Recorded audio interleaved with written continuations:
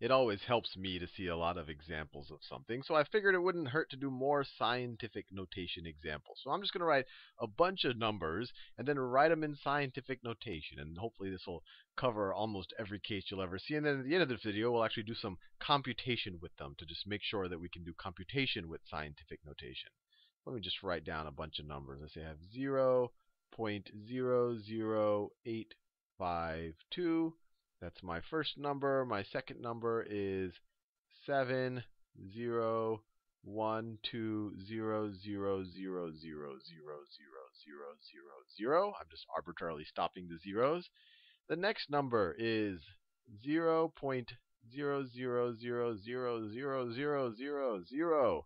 I'll just draw a couple more. I don't have to keep saying 0. That you might find that annoying. 500. And the next number right here, there's a decimal right there. The next number I'm going to do is the number 723. The next number I'll do, I'm having a lot of 7s here. Let's do 0.6, and let's do 0.6. And then let's just do one more just to make sure we've covered all of our bases. Let's say we do 823, and then let's throw an arbitrary number of zeros there. So this first one right here, what we do if we want to write in scientific notation, we want to figure out the largest exponent of 10 that fits into it. So we go to its first non-zero term, which is that right there. We count how many positions to the right of the decimal point we have, including that term. So we have 1, 2, 3. So it's going to be equal to this. So it's going to be equal to 8. That's that guy right there, 0.52. So everything after that first term is going to be behind the decimal. So 0.52 times 10 to the number of terms we have. 1, 2, 3. 10 to the minus 3. Another way to think of it, this is a little bit more. This is like 8.5 thousandths, right? Each of these is a thousandths. We have 8.5 of them. Let's do this one. Let's see how many zeros we have. We have 3, 6, 9, 12. So what we want to do again, we start with our largest term that we have, our largest non-zero term. In this case, it's just going to be the term all the way to the left. That's our 7.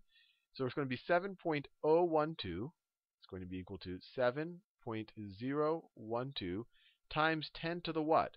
Well, it's going to be times 10 to the 1 with this many zeros. So how many things? So if we had a 1 here, and then we had 1, 2, 3, 4, 5, 6, 7, 8, 9, 10, 11, 12 zeros. And I want to be very clear. You're not just counting the zeros. You're counting everything after. You're counting everything after this first term right there. So it would be equivalent to a 1 followed by 12 zeros. So it's times 10 to the 12th. Just like that. Not too difficult. Let's do this one right here. So we go behind our decimal point. We find the first non-zero number. That's our 5.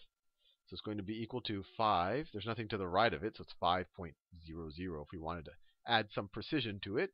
But it's 5 times, and then how many numbers to the right or behind to the right of the decimal do we have? We have 1, 2, 3, 4, 5, 6, 7, 8, 9, 10, 11, 12, 13, and we have to include this one, 14. So 5 times 10 to the minus 14th power.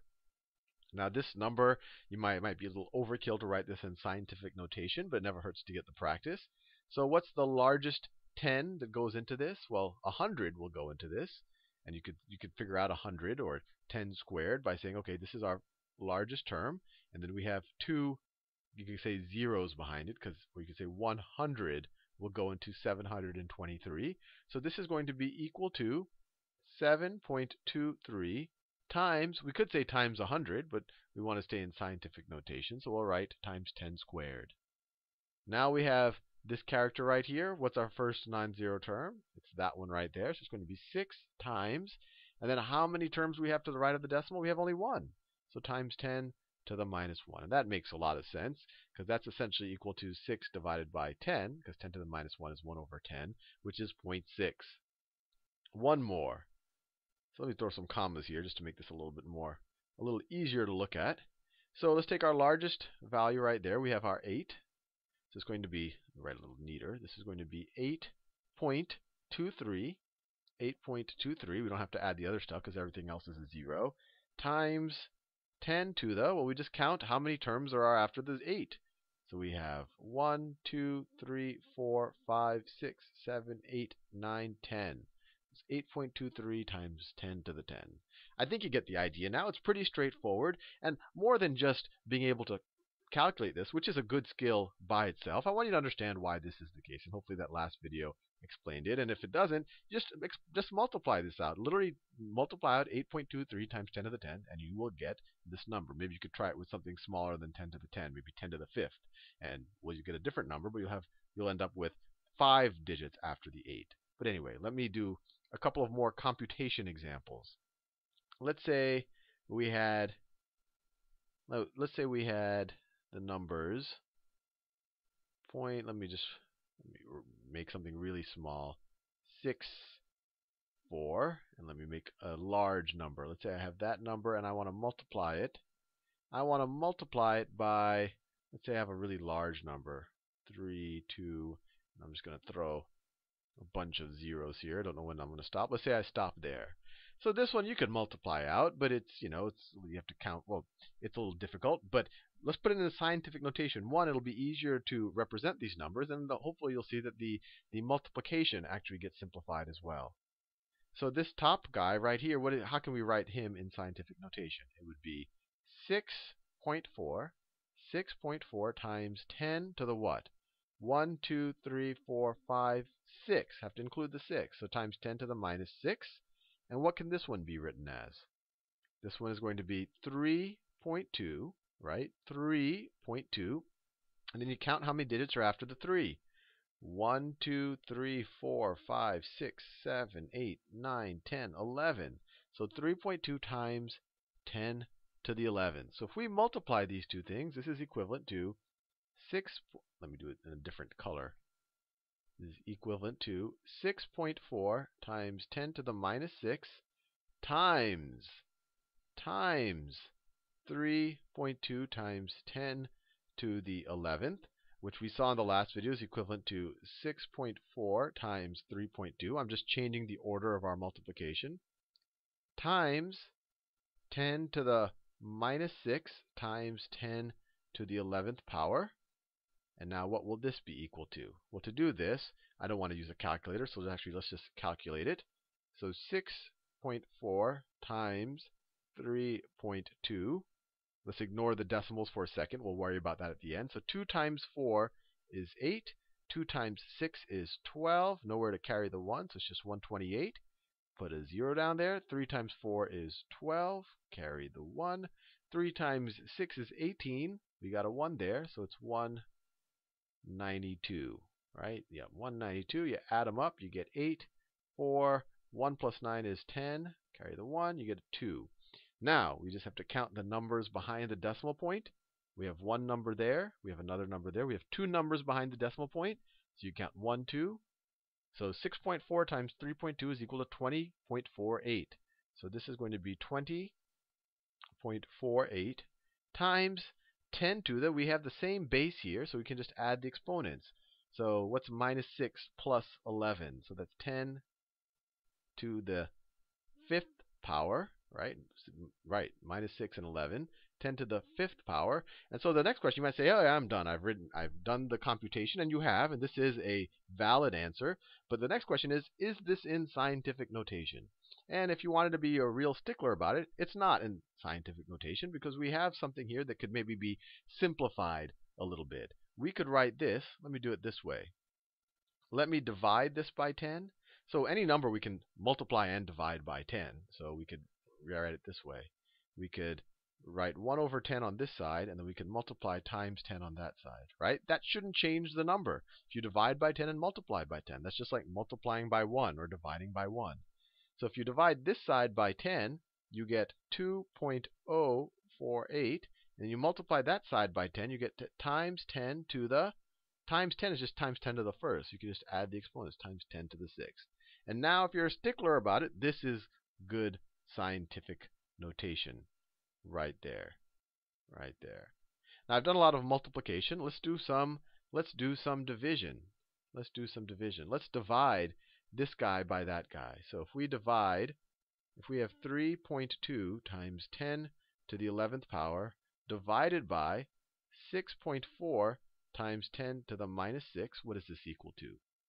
Well, this is equal to 3.2 over 6.4. We can just separate them out because it's associative. So we could say it's this times 10 to the 11th over 10 to the minus 6, right? If you multiply these two things, you'll get that right there. So 3.2 over 6.4, this is just equal to 0.5, right? 32 is half of 64, or 3.2 is half of 6.4. So this is 0.5 right there. And what is this?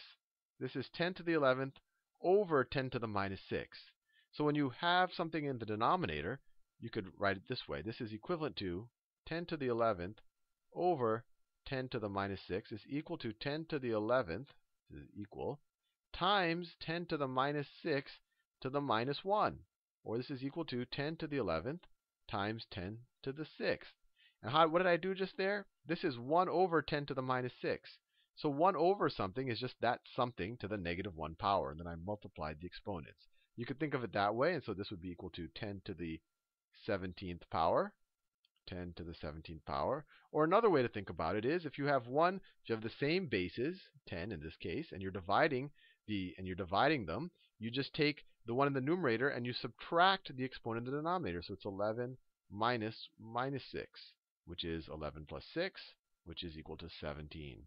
So this division problem ended up being equal to 0.5 times 10 to the 17th. Which is the correct answer. But if you wanted to be a stickler and put into scientific notation, we want something maybe greater than 1 right here. So the way we can do that, let's multiply by 10 on this side. Let's multiply by 10 on this side and divide by 10 on this side, or multiply by 1 over 10. Remember, we're not changing the number if you multiply by 10 and divide by 10. We're just doing it to different parts of the product. So this side is going to become 5. Do it in pink. This side is going to become 5, right? 10 times 0.5 is 5, times 10 to the 17th divided by 10. That's the same thing as 10 to the 17th times 10 to the minus 1, right? That's 10 to the minus 1. So it's equal to 10 to the 16th power. 10 to the 16th power, which is the answer when you divide these two guys right there. So hopefully these examples have filled in all of the gaps or the uncertain scenarios dealing with scientific notation. If I haven't covered something, feel free to write a comment on this video or pop me an email.